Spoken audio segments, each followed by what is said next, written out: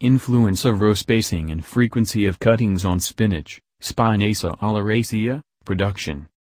To study the effect of row spacing and frequency of cuttings on spinach, Spinacia oleracea, an experiment was carried out at the Kitchen Gardening Training Center for Women at 61 JB Daror Salabad, Pakistan, during 2014.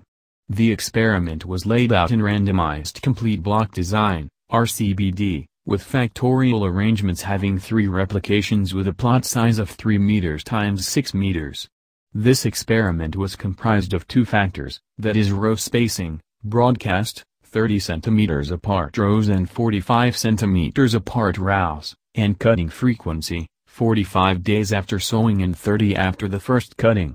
The results showed that differences in row spacing have non-significant effects on plant height, cm, number of leaves, fresh biomass, kg/h1, and dried biomass, kg/h1. The broadcast method of sowing gave the prominent results in all the parameters, such as the maximum plant height of 25.49 cm, maximum number of leaves at 37.8, maximum fresh biomass of 2252 kg/h1, and dried biomass of 217.95 kg/h1. However, the number of cuttings gave significant results for plant height, cm, fresh biomass, kg/h1, and dried biomass, kg/h1.